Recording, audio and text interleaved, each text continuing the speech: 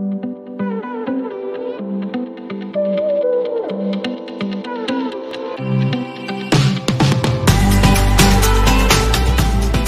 guys, it's wonderful to be back with you.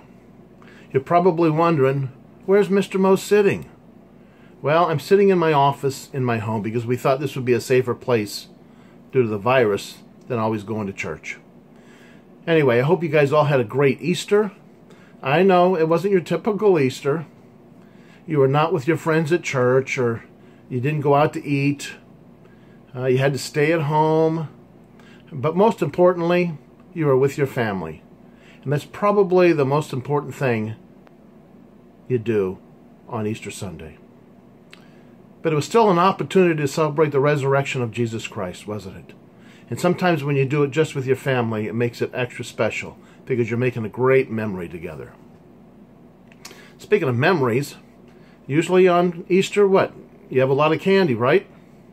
And I don't know what your guys' favorite candy is, but I've had a lot of favorites over the years, but my two favorites right now are the Cadbury Cream Eggs and the Marshmallow Peeps. What do you guys think of that, huh? It's pretty good. You ever had a Cadbury Cream Egg? So one thing I like about the eggs, when you take off the wrapping, now I was going to have one, I was going to show you, but Mrs. Mo ate the whole box of Cadbury Cream Eggs. I went to get one tonight to show you. They're all gone. Oh my goodness. Anyway, I like to bite the end off and then suck the insides out. It takes a long time to do it, but it's a lot of fun, and that way it lasts longer. And my other favorite candy for Easter is Marshmallow Peeps. You guys ever have those? I'm sure you have. I got some right here. They're really good. But here's the thing. You know, like when you leave bread out and it gets stale, or you leave maybe nacho chips out and they get stale? They're no good, right? But when you leave Peeps out, they get hard and crusty.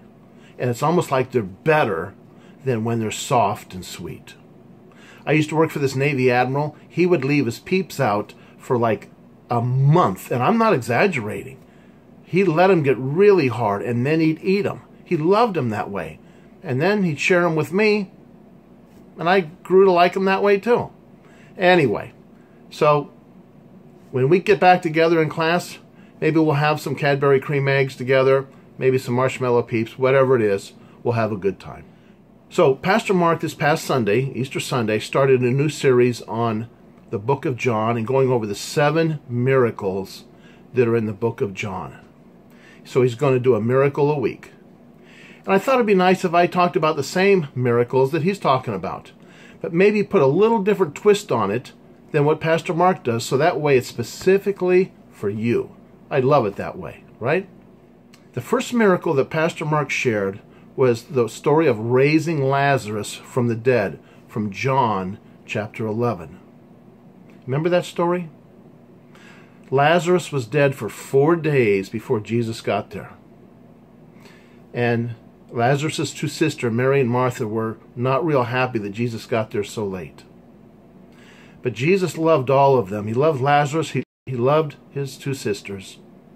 And the Bible tells us in John 11:35 that when Jesus got there, he was overcome with grief and compassion, and he wept.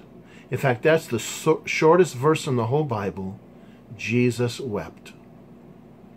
Now, if you think about it, Jesus brought Lazarus back to life, right? But when Lazarus came out of the tomb, Lazarus was wearing his cloths that he had been wrapped in, the clothes he'd been wrapped in. And Jesus said to everybody there, go ahead and unwrap Lazarus. But Jesus also rose from the dead, right? That's why we celebrate Easter.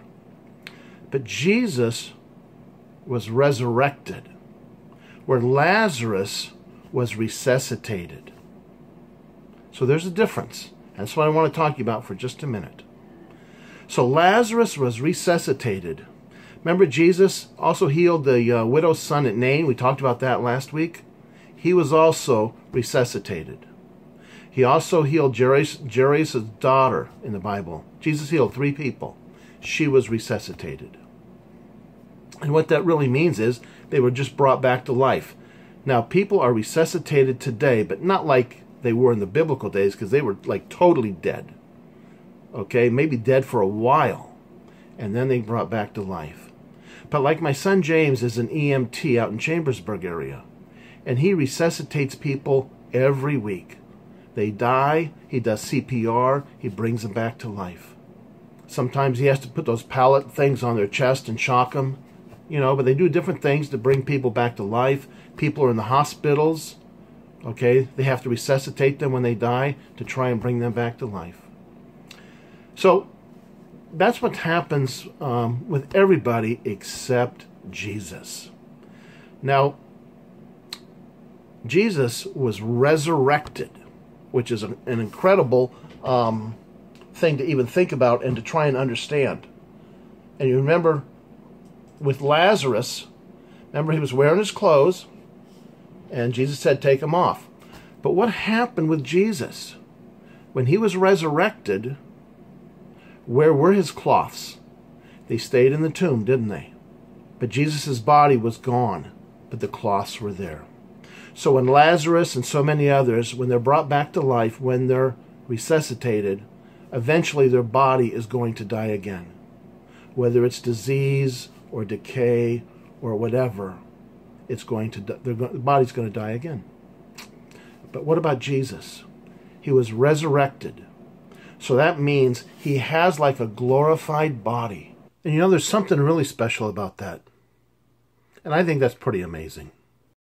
Like I said, I don't understand it all. But remember later on in the story of Jesus' resurrection, there was Mary Magdalene and 2 disciples that went to the tomb.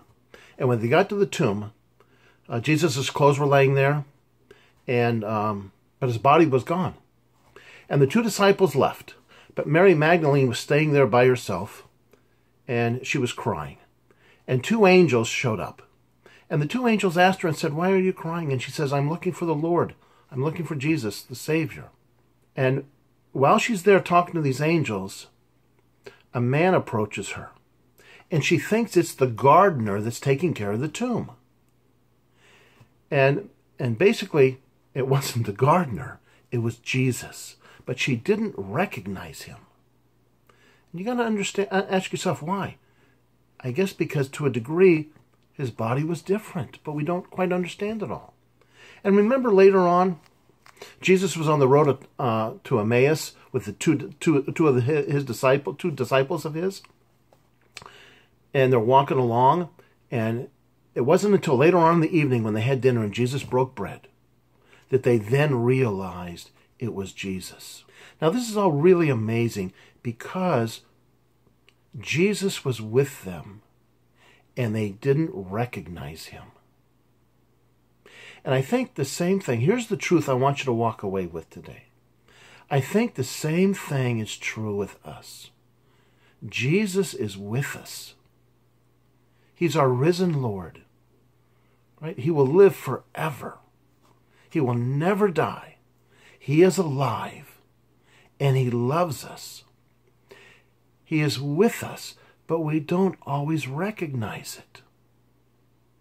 And we really need to be attuned to how Jesus shows himself to each one of us, because Jesus is loving on us all the time. So how did he love on them? He was physically with them to love on them, to encourage the disciples, to share with them, to break bread with them. But how does he love on us? He loves on us through our circumstances. Now, what kind of circumstances? Well, he answers our prayers, doesn't he? We talk to God, and Jesus answers our prayers. He sends people our way to encourage us. Sometimes they make us laugh, or sometimes they just help us through hard times. Jesus provides us food and shelter and health. And sometimes we just don't realize it's all coming from him. He provides us loving families, and sometimes we just take them for granted. But they're really a gift from Jesus. So this week, I want you to take the time to look for signs, look in your circumstances. Jesus is loving on you. How Jesus is alive in your life. And that He's watching over you, He's protecting you, He's loving on you in all kinds of ways. I mean, for example, I've spent time over at Nathan Chester's house, and Nathan has a good buddy in his neighborhood named Sam. And I have no doubt in my mind that God has provided Sam to love on Nathan, because that's what God does. Now, sometimes we don't realize that, but I know for sure that's what God's doing in Nathan Chester's life. And He does the same thing in each one of our lives. He loves on us through people. He loves on us through His Word. He loves on us in so many different ways. So be attuned to that, okay? Be sensitive to it.